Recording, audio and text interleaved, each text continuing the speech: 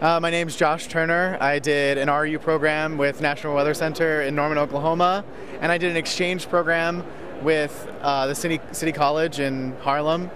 And so I was in Norman for 3 weeks and in New York City for 7. And when I got there, they sent me there because I was originally interested in aerosols, and they have a bunch of instruments for remote sensing, so that's why they sent me out there.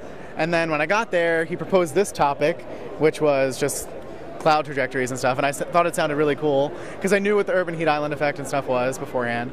So I ran with that, and then once I got started, I used MATLAB to download all of the data. It was from GOES East, and then we used the tracking system that was employed by Meteo France. And what they did was they took 15-minute snapshots of infrared satellite data, and they would track them using a geographic overlapping of cells method, where every 15 minutes they would see if there was still a cloud nearby.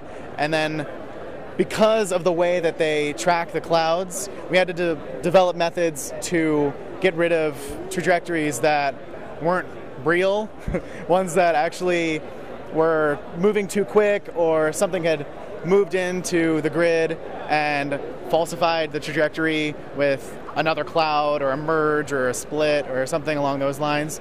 And so what we did was we took things, we found out speeds from one leg of the trajectory to the next, and angles from one 3-point part of the trajectory and then to the next. And anything over 90 degrees in angle change in the angle was eliminated. Anything over 50% change in speed was eliminated. And then anything under 5 images was eliminated immediately.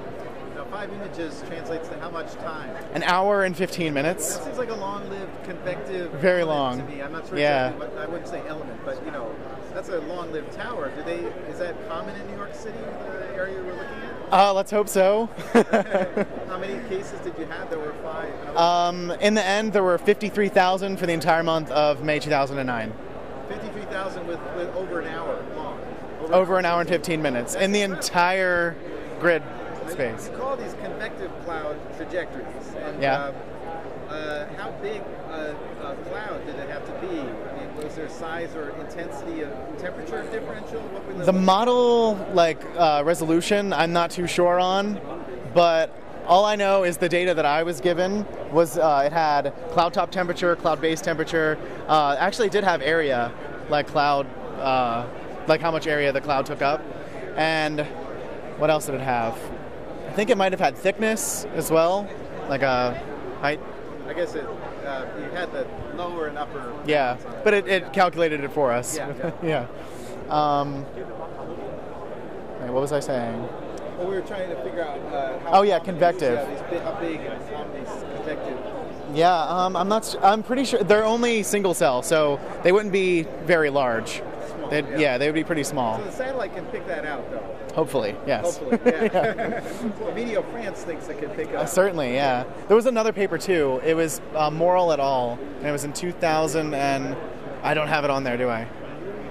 Maybe I do. You do have an interesting trajectory. 2001. There was one trajectory here you're showing where the thing doubled back, and you threw that one out. Yeah, exactly. Well, we kept the first part because this is just like moving in a straight line, and then this one, this is like the last part of it, when we would think something else had come in and the satellite had picked up on it and assumed that it was the same cloud, when it's not. Now, having done a study like this, and knowing that it's not perfect, you got to throw out a lot of data and stuff.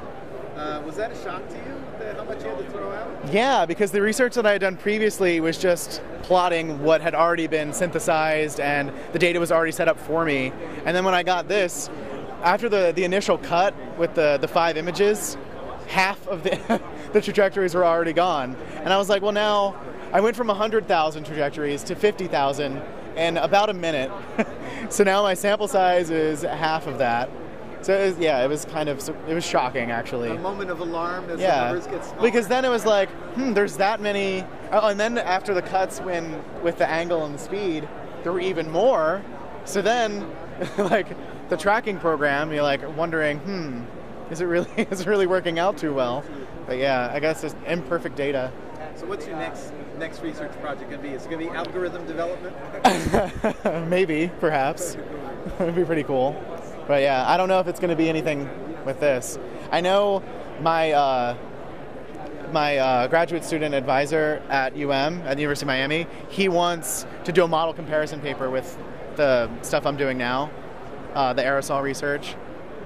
He is looking at black carbon and Saharan dust in the ITCZ, and then looking at two different models because we're looking at precipitation in the region and how maybe black carbon has an effect because of all of the slash and burn activity in the tropical part of Africa. So hopefully I'll get my name on that paper, maybe like third author or something. All right, but well, yeah. best of luck on that. Thank you. Thanks.